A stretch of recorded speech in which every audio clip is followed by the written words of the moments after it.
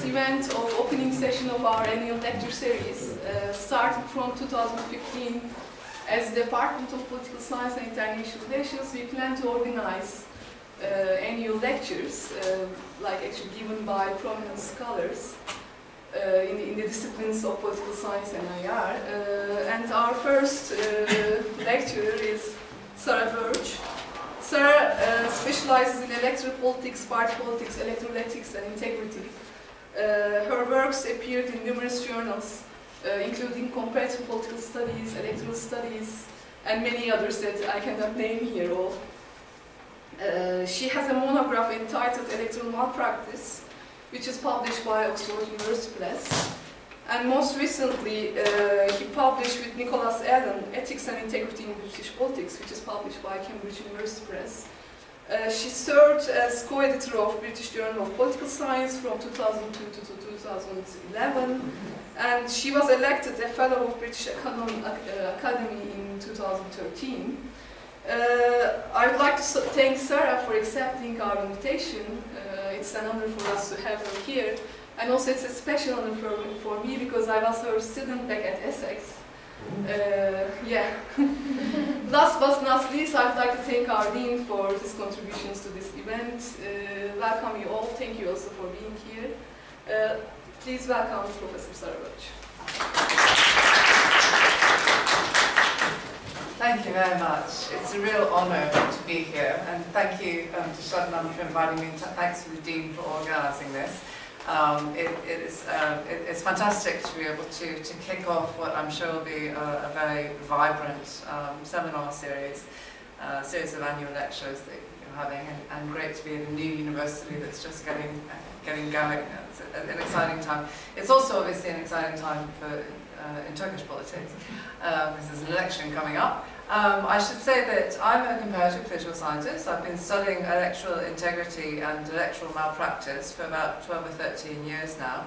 I'm not an expert in Turkish politics, and although I'm going to be talking about electoral manipulation, you shouldn't interpret what I'm going to be saying as somehow a commentary on Turkish politics, because it's not. I'm basically going to be talking about my research, because that's what I was invited to do. And so I'm going to be presenting some of the sort of findings from this period of research that I've undertaken, and also some speculations about the things that I'm working on at the moment, some the research projects that are ongoing that I'm currently collecting data for. So well, I'd like to just start by meditating for a few minutes on the relationship between elections and democracy. As we all know, elections are crucial to democracy as it's conceived in the modern world. Now, that's not to say that elections are the only thing that are necessary for democracy. There's lots of other things that are necessary for a state to be fully democratic. But I think few people would deny that in today's world, at least the way we organise democracy now, elections are necessary for representative democracy. But I think something that's sometimes missed is that democracy is not necessary for elections, in the sense that elections are a very old institution that predate democracy by many centuries. Elections have been taking place in various contexts, have taken place in various contexts throughout the world in very undemocratic circumstances. And so elections are not necessarily democratic. Indeed, most elections in the contemporary world are not democratic. There are approximately 187 sovereign states that hold national level elections, so elections to elected assembly and sometimes to the executive, president or the equivalent. But only about, depending on which measure you use, of course there are different measures, but depending on the measure, only about half of those states are considered full democracies by the various institutions that take it upon themselves to measure these things. And only about 50 hold elections that are generally recognised as being fully free and fair and having high standards of electoral integrity, depending again on which measure you use. There are a variety of different measures of electoral integrity. So it's only about a quarter of all the national level elections that are conducted under conditions of full electoral integrity. This means most elections are flawed.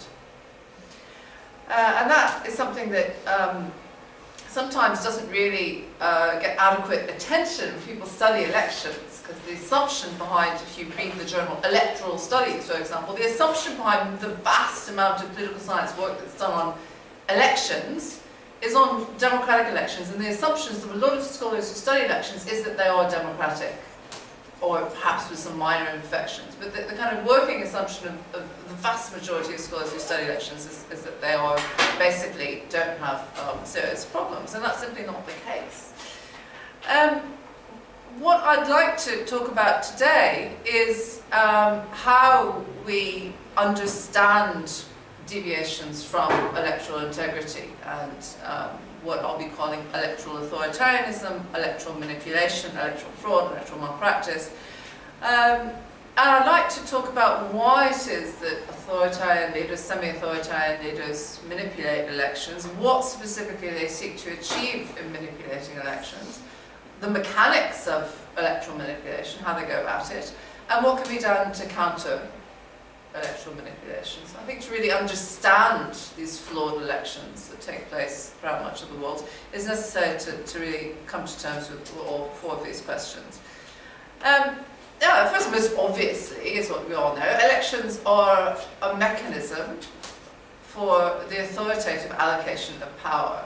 And these days, virtually all countries of the world, with the exception of a very small number, elect their leaders through elections that are held under universal suffrage. Even North Korea has elections on a regular basis. They have a two-round electoral system, in case anyone's ever interested. They never use the second round, because they don't ever need to.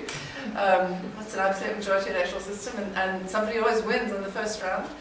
But they have elections on a regular basis. And so authoritarian leaders are actually very fond of elections, for reasons I'll go into.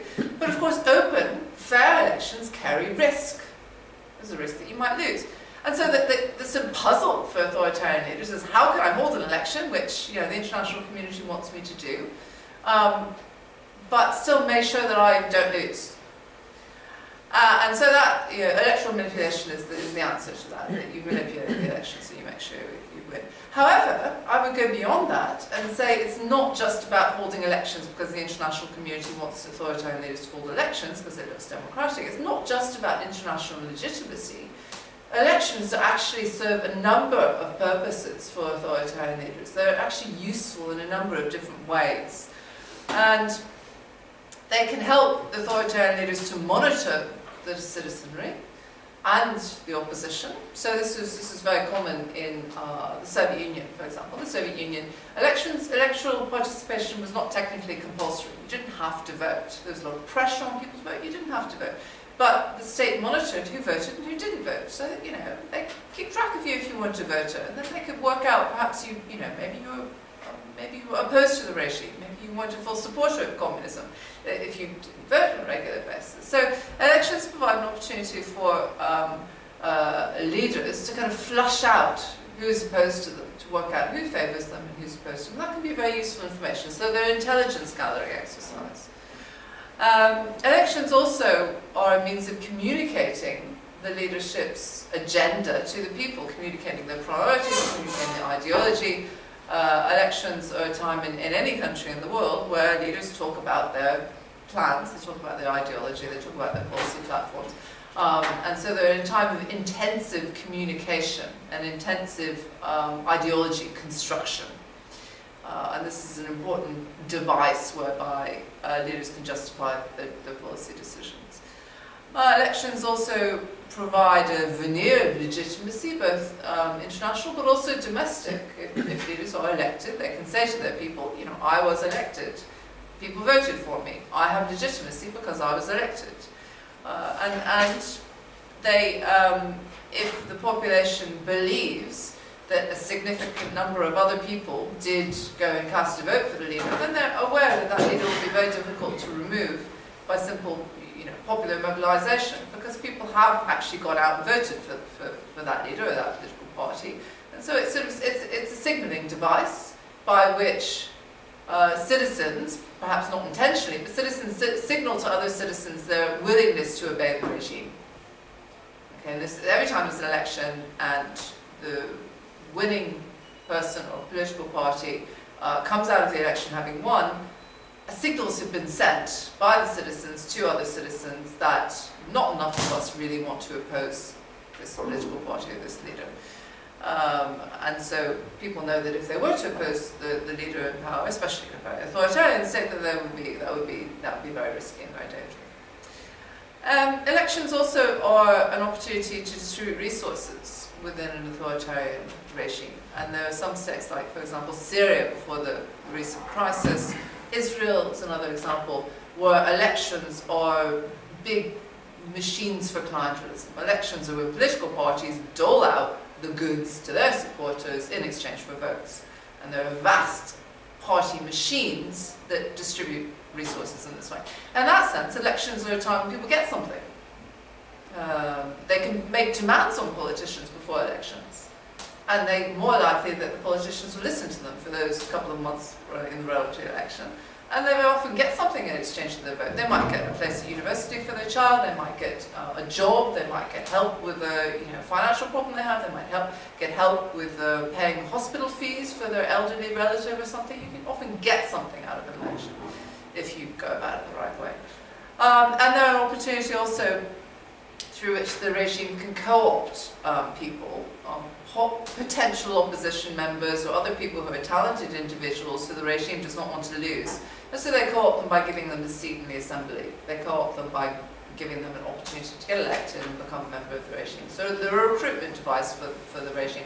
So they're a way for the regime to distribute resources both internally within the regime and to the population in a way that's efficient for the regime. So elections, in addition to serving the function of electing people, they also serve a number of other functions for any regime. It's not just an authoritarian regime, but for a democratic regime, some of these same functions are served, and certainly for semi-authoritarian and authoritarian regimes are served as well. Okay, just a couple of definitional things. When I talk about electoral integrity, I think a good working definition of electoral integrity is inclusive and impartial electoral institutions. So you need the processes through which elections are administered to include everyone who wants to vote is allowed to vote, everyone with certain obvious restrictions based on citizenship and age, everyone who wants to contest the election, to stand for election, should be allowed to stand for election, again with, in every country there are some restrictions on who's allowed to stand. In addition, the elections have to be conducted in certain circumstances for people to really be able to make a fully informed democratic choice. There has to be the normal freedom of information, freedom of belief, freedom of expression, freedom of association, so that people can really make up their minds, have adequate information about the different options in the election, and can freely associate to campaign for who they want to, and so forth.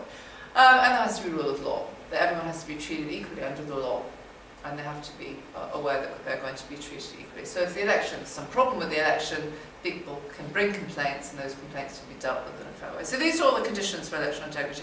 Electoral malpractice is, under my definition, simply the abuse of electoral institutions and processes for partisan gains or personal gains. Okay, so that's just a couple of definitions, so you know what I'm talking about. Okay, so the next question I think it's necessary to address is the how, the mechanics of electoral malpractice. So say you're an authoritarian leader, you said, well, I know that some people support me, partly because I give them things every time there's an election, but I know that perhaps I'm not sure that enough people support me for me to be democratically elected, so I know I'm going to have to get engaged in some electoral manipulation if I want to be sure of winning the election. And so what am I going to do as an authoritarian leader? What's the menu? What things can I do? Well, I think the things that you can do if you're an authoritarian leader to make sure you get elected, you can manipulate the election in three ways. You can manipulate the electoral institutions, you can manipulate the choice that voters make, or you can manipulate the actual voting, the electoral procedures. Now, if you think about these three strategies, they carry different levels of risk. And probably the best strategy for most leaders is to manipulate the electoral institutions. It's not particularly risky, because if you have a majority in Parliament, a law can be passed that is perfectly legal, no one can say it's legal, And those institutions can then be designed in such a way as to maximise your chance of winning the election. You might pass laws that, for example, regulate who's allowed to contest the election and prohibit certain people from contesting the election. Like there have been some cases where someone who was a likely presidential candidate perhaps was not born in the country. They were born in a neighbouring country. And so you pass a law that says you have to be born in this country to contest the election. And then you've eliminated your potential rival.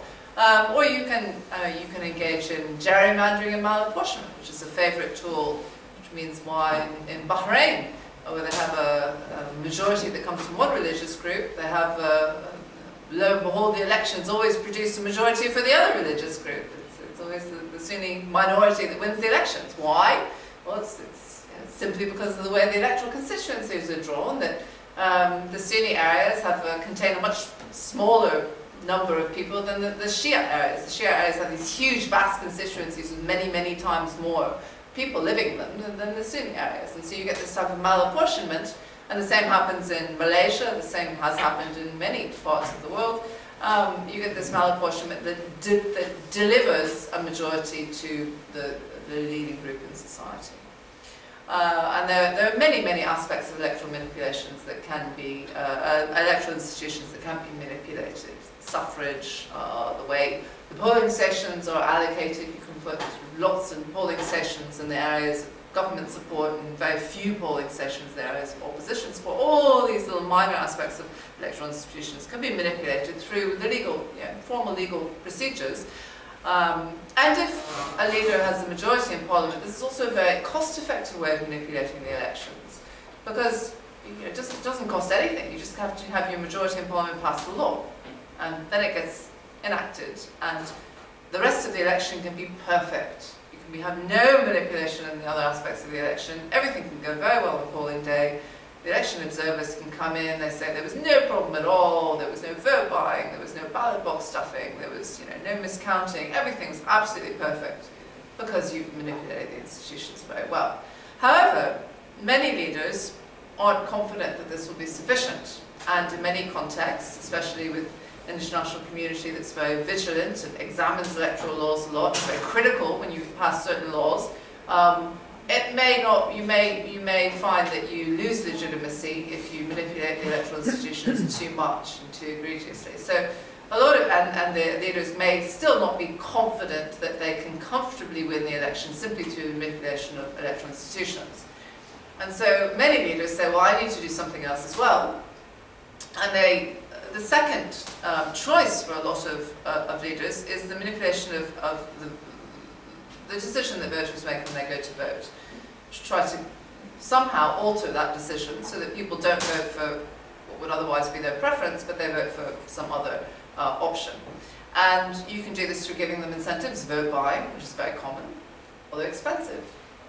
You can do it through disincentives, intimidation, harassment, either to get people to vote for someone else, although then you have the problem of the secret ballot that you can't always control, or just simply get them not to vote.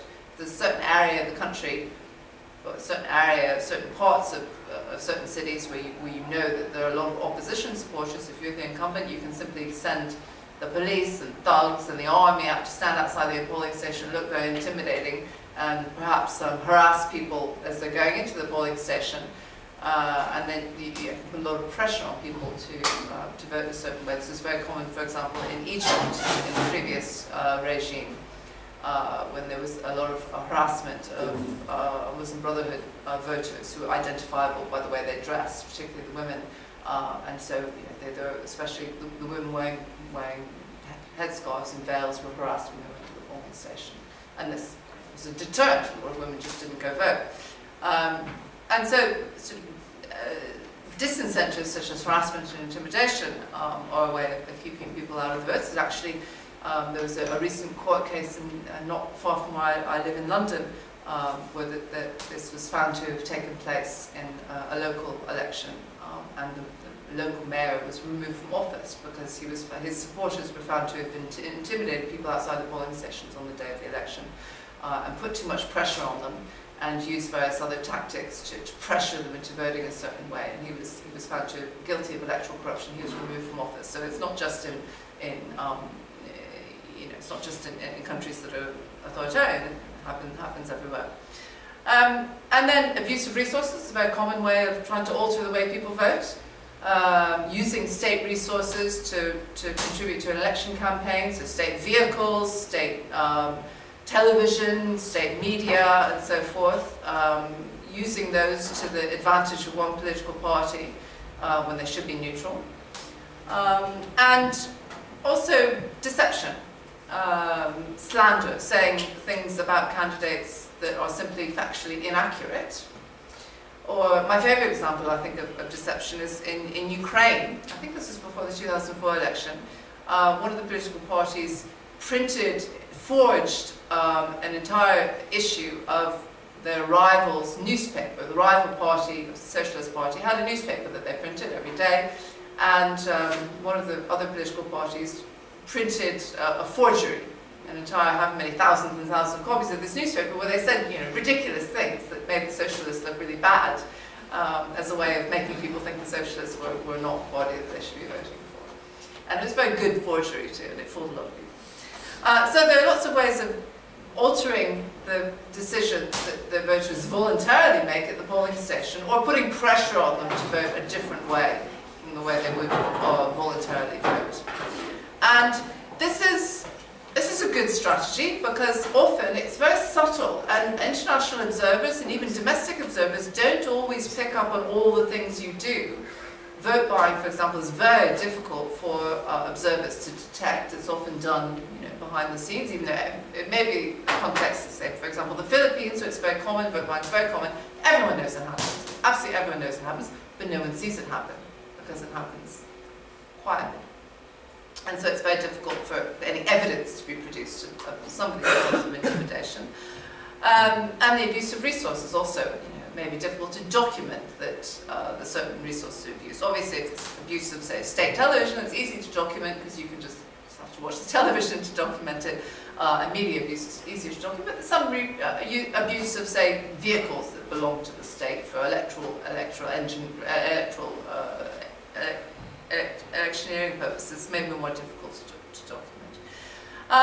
Now, the manipulation of vote choices can be relatively expensive, because some of these activities are fairly expensive. If you can use state resources to pay for it, it can be quite cost effective, but still it can be logistically difficult to organise. I mean, paying votes for votes, retail, is a very complicated and costly way of getting votes. But it can be a very effective way of manipulating the voting, but we're still having an election process on election day that's fair. And so the international observers come in, they watch what goes on at the polling station, they say, yes, everything was absolutely fine, no problems, and they say the election was okay. And so the manipulation of vote choice and the manipulation of electoral institutions are, in my research, and I've done, and other people's research, are the most common types of electoral manipulation. When we think of electoral malpractice, electoral manipulation, we think of ballot box stuffing, manipulation of the electoral register, miscounting, mistabulating the votes. That's what we think of, the classic fraud. But actually that's the least common form of electoral manipulation. In the research that's been done on this, that's found to be the least common. Why is it least common? Because it's very risky. Most of the things that you would have to manipulate the electoral register, to manipulate the actual voting process and the vote counting process, can be documented. Particularly in the contemporary era, you have a lot of election observers, both domestic and international, observing all aspects of the electoral process. You can manipulate, you can document electoral manipulation of procedures very well. And it's the type of thing that gets you observer reports that are the most critical. As I said, there was fraud, there was ballot box stuffing. That's the type of thing that it's clearly not a democratic election. Whereas some of these other things, more subtle pressure or altering the institution slightly, those types of things don't get you such negative observer reports. Those are kind of slightly more sophisticated types of electoral manipulation. Whereas if you're stuffing the ballot boxes, then there's no way anyone's going to say your elections are democratic. And the manipulation of voting procedures can be quite expensive, because all of those polling officials, or all of those people in counting stations, in order to do that, you've got to give them an incentive. And very often they want some money to do that. And you've got to organise it logistically. I mean, you know, there's millions and millions of ballots, and you've got to shift them one by one to make sure that, you know, that dead person who was, you know, put on the electoral register, somebody goes and votes for them. It's a huge logistical challenge. I mean, running an election is a big enough logistical challenge anyway, even if it's a free and fair election. But running a fraudulent election is a much larger logistical challenge. And doing it so that not that many people find out and not that many people can document it, it's a huge logistical challenge. It's very, very difficult to engage in fraud. So, not surprisingly, that's the least common form of electoral manipulation. The manipulation of electoral institutions and virtualists is the most common. Although there are always people, leaders in authoritarian states and semi-authoritarian states, who get desperate and who decide, well, it looks like I'm really not going to win through these other mechanisms that I've used. I've got to do something. Classic case, it's in sort of all the textbooks on this, is Mexico, 1988. The election, on election day, the votes were coming in. They weren't going the right way for the presidential administration. The presidential administration sent somebody to the central place where the votes were being counted and stopped the counting. The electricity stopped. They said, oh, the electricity's gone out. No electricity. They stopped the counting. And they stopped the counting for quite a number of hours. And then, magically, the electricity came back in, and the vote total was completely different from what had happened when the electricity stopped. And this was so obvious that people completely lost confidence in the electoral procedures in Mexico in 1988. They completely lost confidence. And before that, there had been some minor problems, but it hadn't been so blatant. And this is blatant manipulation. People just said, no, that's enough. And that's when they started really protesting against that in Mexico. And that was the beginning of the reforms that took place, starting in the mid-1990s. Mexican government realized they had a problem of what they call in many Latin American countries, the governability is the word they use. The country was no longer governable because it had completely lost legitimacy in the eyes of the people because they had gone too far with the electoral manipulation. People wouldn't accept it. And they had a governability problem. And they said, no, we've got to have free and fair elections. And so they gradually reformed the electoral system. And the president who presided over this blatant manipulation of the vote counting, he actually admitted it in his memoirs. He published his memoirs after he retired. He published his diaries, and he said, I did this, I admit, I rigged this election. I'm guilty, I'm sorry. And so, everybody knows that that's what happened to you. And he said, that was when we realized that we couldn't do this anymore. We had to change the system. People wouldn't accept this. And so that was the beginning of the reforms that eventually led to much better. Now, Mexico has a lot of problems, and a lot of problems with violence, there's a lot of problems with drug cartels and so forth, but most people recognize the elections are much, much better in Mexico now. And it was that blatant manipulation, people's very, very negative reaction that prompted the reform. So, using blatant vote fraud is very risky. The international community will lambast you, they're very negative reports, and the people will often get very, very angry, and they could have a big demonstration, and that could be very risky. So, clever leaders try to avoid this if they possibly can, try to avoid actual blatant fraud on the day. And that's why, people talk about fraud as a shorthand for all these different forms of electoral manipulation. I prefer the term electoral manipulation or electoral malpractice because it includes all these other subtler forms that are actually more common. Okay, so what can be done? There are quite a lot of states that witnessed quite dramatic improvements in election quality over a period of several elections, several years. And there is a point, I think, when a lot of people, like the people in Mexico I mentioned, realized that if the country was going to be recognized to be democratic, they had to have better elections. They had to have more or less free and fair elections. And very often, the changes, the move towards electoral integrity requires changes in electoral institutions, which the Mexicans undertook, most people undertake when they try to introduce free and fair elections. There need to be changes in the electoral systems themselves. But it also requires changes in the attitudes of leaders, oppositions, and citizens. And it requires a sort of a culture of accountability, because democracy is about accountable rule. It's not just about somebody getting elected with an absolute majority and then going on ruling for 3 or 4 years, 5 years. It's about being accountable for the way you rule. And it's about people holding the leader to account. So accountability is about leaders being accountable, and it's about people who are not leaders holding the leaders to account. Obviously, the authoritarian leaders of semi-authoritarian states, their attitudes need to be changed. They have to go from seeing politics as about conflict to seeing politics as about competition. And when politics in the traditional type of old-fashioned politics, before we had democratic competition, politics was all about conflict. You know, you wanted to fight your rivals, and so you fought them in a war, right? And in a conflict situation, your goal is to eliminate your rivals, right? You want to be the leader, you don't want anyone else in the political sphere, you want to dominate the political sphere. And so what you do, you get rid of your rivals. You just completely eliminate them. They're not legitimate, they have no claim to rule. Whereas competition, you recognise that your rivals actually have some legitimacy. So it's about recognising the legitimacy of the opposition. That yes, we have these policies, that's a different political party, they have their policies, and some people support them, some people support us. We need to convince people that our policies are better than their policies. But you acknowledge the role of the opposition as well. So it's about moving from conflict to competition. And to do this, the leaders need to be prepared to accept the legitimacy of political opposition. And they also need to be prepared to accept the political compromise and power sharing that often goes with working. I mean, it's very rare that any political party would have control of all aspects of the state at every level, local level and regional level and national level and upper chamber and lower chamber, the presidency and so forth.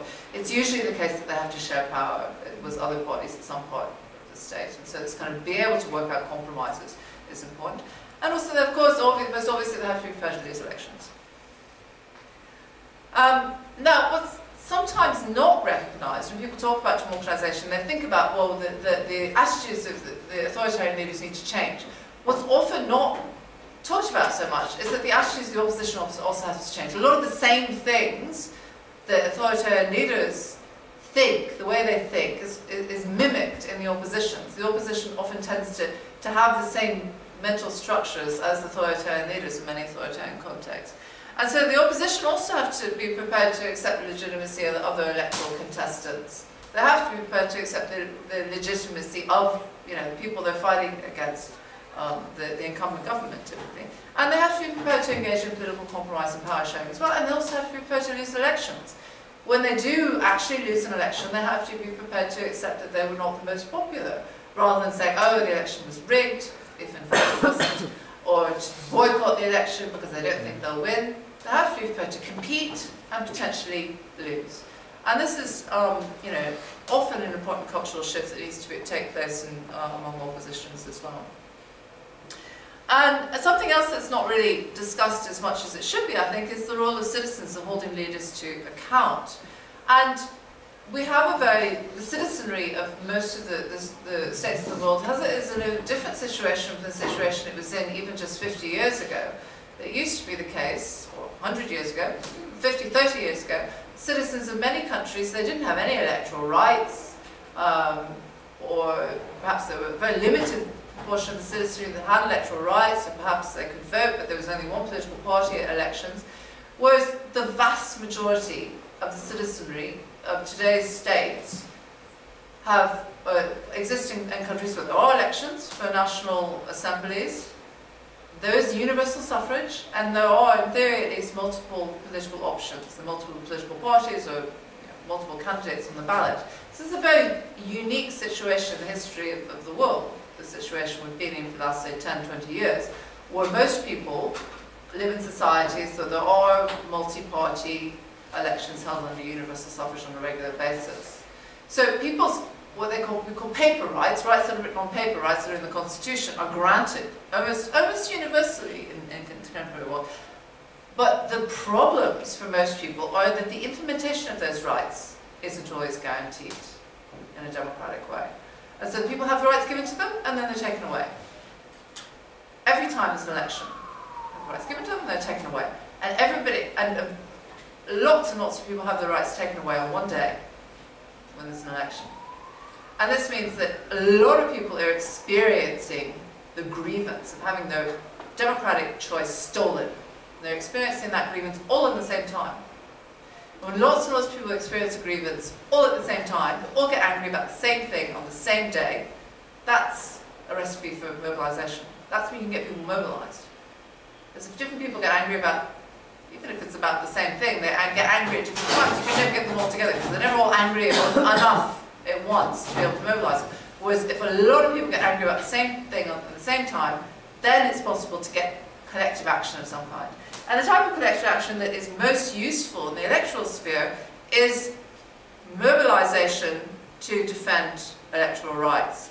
And there have been a lot of cases where there's been a dramatic improvement in electoral integrity through large-scale efforts to monitor elections. Now, when we think of election monitoring, election observation, we think of international observers coming in, you know, flying in, going around to a few polling stations on election day, perhaps having a bit of a holiday on the side, staying in nice hotels, eating at nice restaurants, flying out the next day, and saying, oh yes, you know, the election was good or it wasn't good or whatever. That's not what I'm talking about. I'm talking about domestic election observers, which are becoming increasingly frequent. And I think domestic election observers are much more effective in holding leaders to account. This is when citizens can actually hold their leaders to account for the quality of the elections. And in the OSCE area, of which Turkey is a part, the rights of domestic observers were to observe all aspects of the electoral process were agreed in the 1999 Istanbul document, which was passed when Turkey hosted the OSCE summit of 1999. And so all of the citizenries in all of the OSCE countries, which is 56 countries, have domestic observers have the right to observe all aspects of the electoral process, and increasingly they're taking up those rights. And these are new rights in many countries. In the UK, before 1999, domestic observers did not have the right to observe the electoral process, but now they do. Now, you know, now they monitor all aspects of the process, and it's true in many countries as well that this is a new right. And domestic observers are very important in observing all aspects of the electoral process, from the campaign, with the media, to what goes on in polling stations, and prior to that, the registration process, the count, what happens after the count when votes are tallied, and so forth, monitoring all aspects of that process and documenting all aspects of that process, which is even easier now with mobile phones and social media and so forth, and Twitter and so forth. It's possible to both document and disseminate evidence of electoral malpractice at all points of the electoral process. And increasingly, domestic observer groups are taking up this opportunity and generating evidence that can be shared around the world instantaneously about what's going on in the election. And in this way, they're holding their leaders to account, and they're requiring their leaders to hold accountable elections or to pay some of the consequences of international condemnation, possibly domestic protests, or just a severe loss in their legitimacy and loss of people's trust, which can then have implications at the next time there's an election.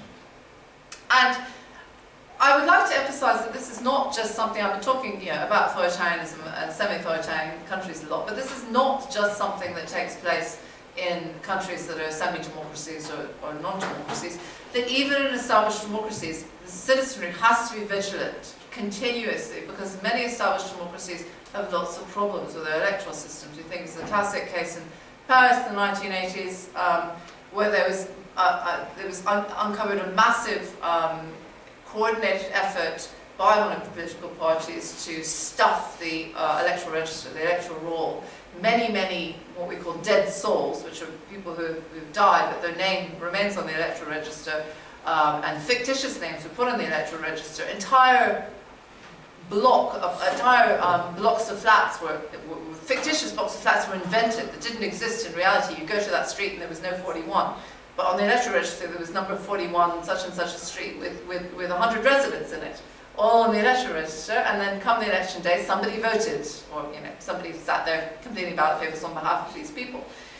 And this was, this is an established democracy. Paris, France was where the democratic rights were born, and this is where the first universal suffrage took place. And so this is even in the contemporary era, we have these types of things. Florida in 2000, where there's lots and lots of evidence of quite severe problems with the voting and the vote counting, and most of the inquiries by academics, by local newspaper as to what happened there found that the wrong person won, and that changed who was president of the United States because they had electoral malpractice. Or in the case that I just told you about recently in London last year, in the local area of London near where I live, where the mayor was convicted just a few weeks ago of electoral fraud, of both intimidation and various types of manipulation of, again, putting fictitious people on the electoral register and having somebody else vote in their name and so forth. And so it happens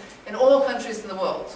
And in all countries in the world, it's necessary for the citizens to be vigilant, to monitor all aspects of the voting process and to hold their leaders to account. And only by popular mobilization of ordinary people at the polling stations, during the campaign process, in the counting and so forth, can people be really sure that the elections will remain quality elections. It's not a matter of just becoming a democracy and then saying, okay, our elections are fine, we'll just leave it, we don't have to do anything more. It requires continuous attention. And so, I think, to sum up what I've said, the root of all democracy definitely runs through electoral integrity. As I mentioned before, electoral integrity is by no means the only thing that's necessary for democracy.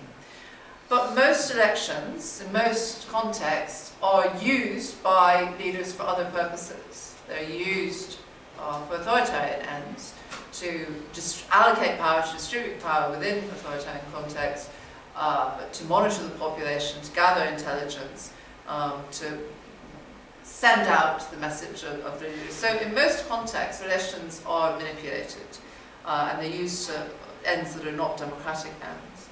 And the only way to really counter this is through an active citizenry that monitors what the state is doing, monitors all aspects of the electoral process and collects evidence of what's going on. And when things go seriously wrong, they say, enough. This word, enough, has been the campaign slogan for so many groups around the world, from Latin America to Basta to Ukraine and Georgia and the Middle East.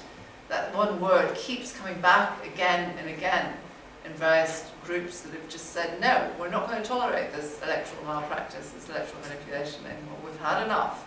And that's when leaders have to be afraid, because that's when things start to go wrong for them. Or people say enough. But people have to have the evidence to say enough. They have to have collected sufficient evidence to convince enough people that there is really a serious problem. And that requires work, it requires mobilization. And something that I often encounter is I've been to a lot of countries and sort of talked to a lot of people about their elections. And a lot of people in countries where the elections are manipulated on a regular basis, they say, well, this is just the way we do elections in our country. There's no way we can ever change it. It's never going to get better. This has been going on for hundreds of years, this electoral manipulation. It will never change. But there have been a number of cases throughout the course of history where elections have actually improved quite dramatically in a relatively short period of time. We think of cases in the 19th century, such as the UK, where a series of laws were passed in between the 1830s and the 1870s to improve the quality of elections. In Sweden, there was also a series of civil service reforms to improve the quality of elections. Costa Rica, there was a very entrepreneurial president who decided he didn't want to have election fraud in his country anymore and improve the quality of elections. And in some of the cases I mentioned, Mexico, Ukraine, Ghana also has had a dramatic improvement in the quality of elections in the 20th century. And in the 21st century, we don't have so many obvious examples, but certainly in Kenya, the elections this time were a lot better than they were the previous time. Tunisia, the elections this time were a lot better than they were the previous time. So there are contexts in which elections do improve quite dramatically in a relatively short period of time. And it's usually because people were mobilizing to protest, at least in the contemporary era, in the 20th century, 21st century context, people were mobilizing to protest against what was just enough. So election integrity is never guaranteed. People have to be continually vigilant, but with vigilance, citizens can hold their elections to account, so their leaders to account. So I'd like to end on a hopeful note that although electoral malpractices are probably a bigger problem than most political scientists are prepared to admit, There is possibly a happy ending in many contexts where through a vigilant citizenry it is possible to ensure free and fair elections. Thank you very much.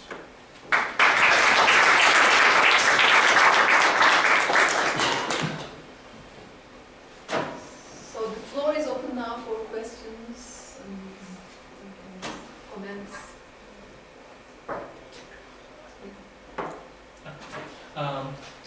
Under what circumstances, both political and economic, do we observe outright electoral rigging, outright electoral fraud?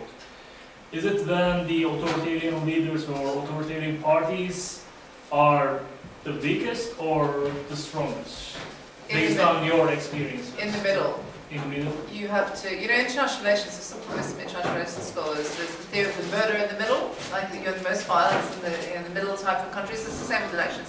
In the most authoritarian context, most of the electoral manipulation is done through simply the institutions. In North Korea, yeah, I've never been to North Korea on election day, but I understand that everything goes perfectly on election day because they don't, they only have one party, so they don't need to do too much rigging the elections. And so in very authoritarian contexts with very, very powerful political parties, they don't need to do too much in the way of rigging the election. Unless, I mean, Russia is an interesting case because Putin actually is really, really popular among the people. They would probably vote for him even if he didn't rig the elections. But he rigs the elections just because he wants to, 50% isn't enough for him. He wants to have 80%, because he wants to really show the opposition that there's no chance of them getting into power. But it tends to be, and then in countries where the authoritarian leaders are very weak, it's often very difficult for them to act adequately